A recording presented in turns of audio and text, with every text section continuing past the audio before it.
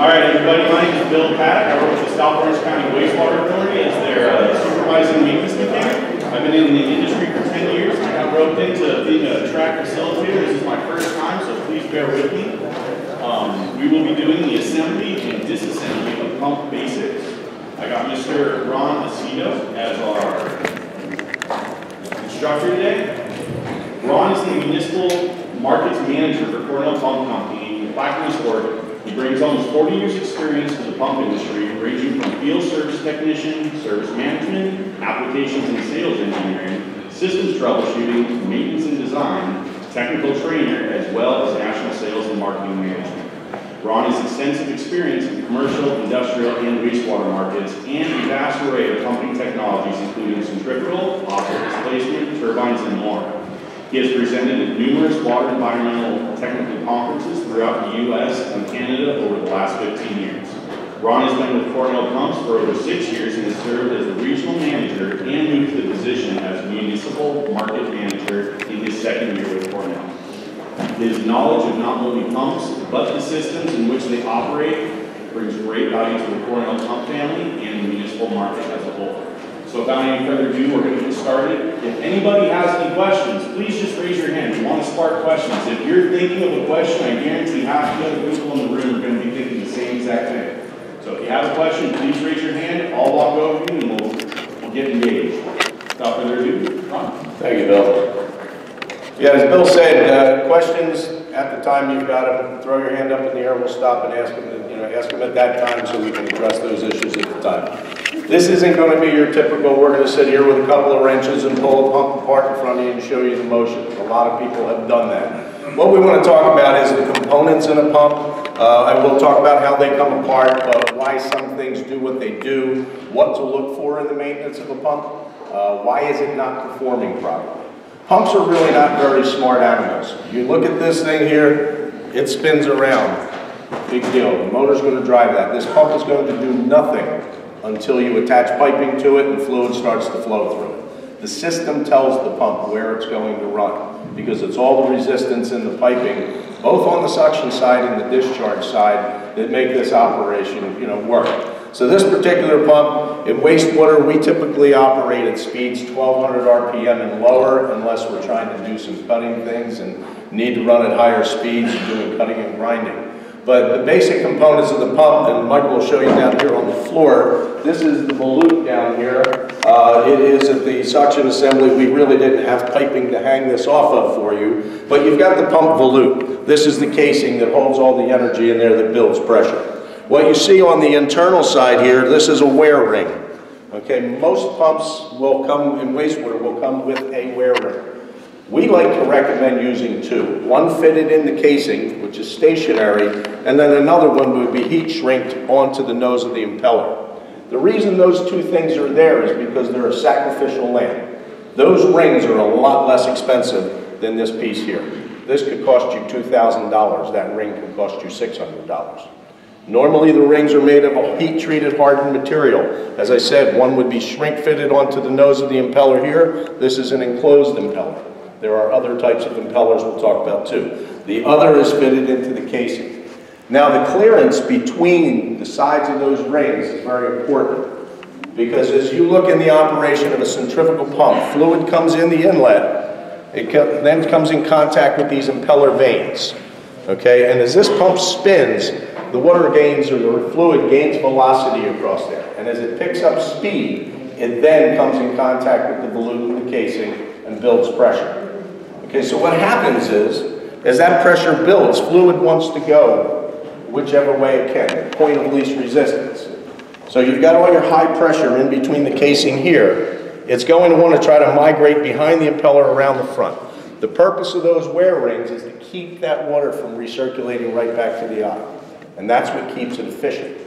So when you're looking in the field as an operator, if you've got falling pressure on your discharge, you can't figure out why. The pump is running at its right speed. It's supposed to give me this much flow and this much head pressure on the discharge. If your gauges are falling off, one of the first places you want to look at is these wear rings and the tolerance between them. An operation and maintenance manual comes with every centrifugal pump that comes out. A lot of them will have what those clearances are supposed to be. And it's different for each size of the pump. This particular pump is a 4x4 pump. The tolerance between those two surfaces is about 20 thousandths of an inch per side. And as you can see, that ring was about an inch wide. So what happens is that only allows a little bit of pressure and flow to circulate back here. You want all of your energy coming through the volute and out the discharge. Okay, so the purpose of those wear rings is to keep that fluid in the place it's supposed to be and not move back around and waste flow and waste efficiency.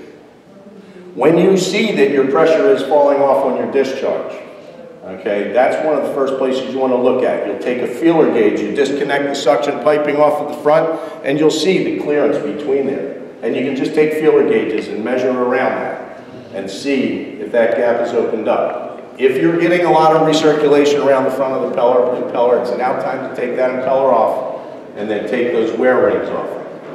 The wear rings are really not difficult when you're installing them in a pump. The wear ring that is installed in this cover here is just set in place, and then it is pounded down in with a rubber mallet, the condenser. What you'll do is you'll beat that into place and it will seat in. Okay, to remove that wear ring, since it's pressed in there hard, you're trying to figure out how's that thing coming out. All you really need to do is we drill through the sides across from each other and make weak points there. Okay, and then we'll chisel that through and then we'll break that wear ring out of there. Very simple to remove. Okay, on the wear rings on the front of the impeller, to install them, what we do is we'll put them on an electric cone that it heats up, and it evenly heats the wear ring and expands it to a point that will slide on there. A lot of people will just use a toaster oven if you don't have a wear ring heating cone, because they can be very big. We've got wear rings that are, like 20 inches in diameter. So you can put them in a small oven, heat them up, expand them, and then you drop fit them on there. Of course, you want to have proper safety equipment to handle something that's running at about 400 degrees. So you want to be able to handle that and then just drop it onto the nose of the impeller. Hey, Ron? Yes? Hey, while you're talking, something popped into my head. For the guys that actually are taking their mechanical courses, there is one question on your test is going to be, what is the difference between a clearance fit and an interference fit? So what Ron's talking about right now, heating that wear ring up and putting it on there, that is an interference fit. So just keep that in mind when you take your tests. Yes, and the stationary is a clearance fit. It is machined to fit inside of there, and you're forcing it in there. You're not, heating it to expand it. But you need to make the clearance, as Bill said, to get it onto the end of the impeller. All right, so as we talked about trying to keep that energy from going around the front of the impeller and recirculating into the eye and losing flow on your discharge, the other thing that happens is fluid wants to come around the backside of the impeller. Okay, so what you'll see on this impeller is there is a pumping vein here. And you'll see this very commonly in wastewater pumping. What you'll see in clean water pumping or potable water pumping is holes will be drilled back here. And those are there for a purpose. They're there to balance pressure.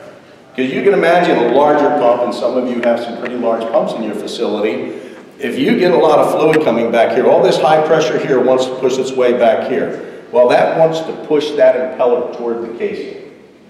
Okay, so those loads, we call those axial loads. And that's the forces that try to drive that entire shaft assembly back down toward the casing. So if that were to happen, you're going to bottom this out, it's going to wear the casing, it's going to wear the impeller and cost you a lot. So what these pumping vanes do, Michael will put a camera on it again, those vanes are designed to work as additional little pumping vanes that what happens is they expel the energy out from behind the back of the impeller and they reduce that pressure down to about 5 pounds of pressure. Now you could have a pump putting out 50 to 60 pounds of pressure, but those vanes work so effectively to reduce that pressure back there, it keeps that load from forcing things toward the casing of the pump.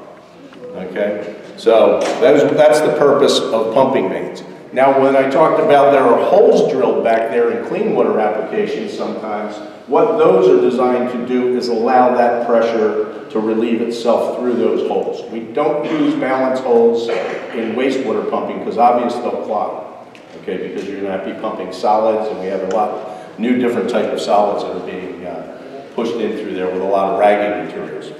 Okay, so Jason, if you want to grab a couple of bars here, or actually before Jason does this, what holds the impeller on? Okay, we've got an impeller bolt and a impeller washer. Okay, and I'll just pull this out real quickly. Okay, the impeller bolt, as you can see, this one's not very large. These can get pretty big. It's got a hex head inside, okay, and the impeller washer here, they serve the purposes of holding that onto the shaft, okay. There are different ways to fasten impellers to shafts. This one happens to be bolted on. There are some impellers that screw onto the shaft, okay. One important thing to know, if you've got a screwed on impeller, when you're checking your rotation at startup, always have your motor uncoupled from the pump. Because if you run it the wrong direction, you can possibly unscrew the impeller, push it into the casing, and when you start it up again, you're going to cross threads, and you're going to have some big problems.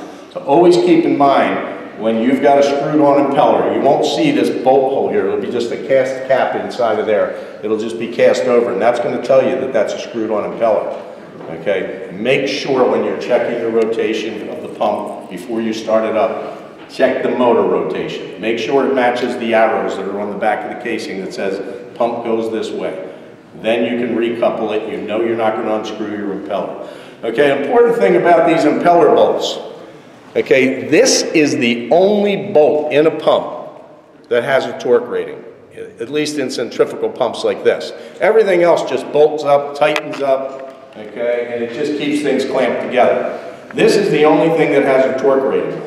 This particular pump might be about 95 pounds of torque to tighten this up in a smaller pump. As you get into bigger pumps like 24-inch and things like that, it's about 200 foot-pounds of torque.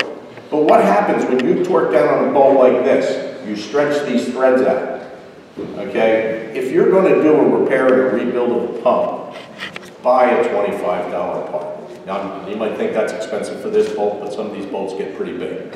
But make sure you buy a new impeller bolt, because you could be putting back in something that's not going to mesh up with the threads inside of the shaft, and it could cause loosening, which is going to lead to vibration, which shortens the life of bearings and such.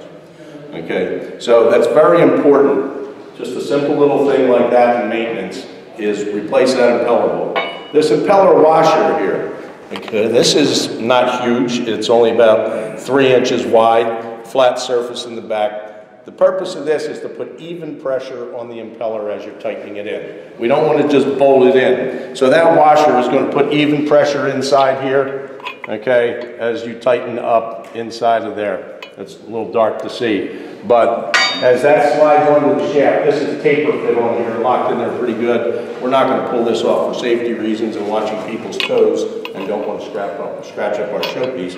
But what that does is even the pressure there. When you want to remove the impellers, this looks like a nice heavy-duty piece of iron, okay? One of the biggest mistakes you can make when trying to pry this off, if you have a wheel puller and impeller puller, great, it's going to give you a lot more even pull, okay? But in the field, do not go here and pry across this weak point. It will snap the back of that impeller, okay? And it's going to cost you a lot of money, and you have to wait for those parts because these are machined to a diameter, okay? What we look for you to do if you're going to pry these things apart, see this nice beefy piece here? That's where the impeller vane comes out, okay? When you want to pry here, this is where we're going. You're not going to break this impeller by prying in these spots. And there are two across, away from each other. You'll see solids handling impellers will have 2 to 3 vanes, maybe 4, depending upon the size. Potable water pumps may have 12, 15 vanes, okay? They're a little easier to get apart because there's not as much, dirt. But make sure when removing an impeller, you pry at these strong points, Okay, so as that impeller would then be removed, okay, take it, clean it up properly. Always look for chips or wear. You'll see these vanes can wear on an edge. If you see that, you're losing surface area of the impeller. If you lose surface area, you're losing performance. The diameter of the impeller is very important too. You just don't buy a pump and it's got a wheel in it and then run at a certain speed to get a certain flow. What we do is when you tell us, I need, say, 2,000 gallons a minute at 50 feet of head pressure, this pump would probably be able to give you 80, 90 feet at a certain speed. What we do is we trim the diameters of this impeller. We can also trim the angle of the impeller to affect its importance or its performance. Okay, so there's a lot of ways we can tweak these things in diameter to change the flow in the head in it.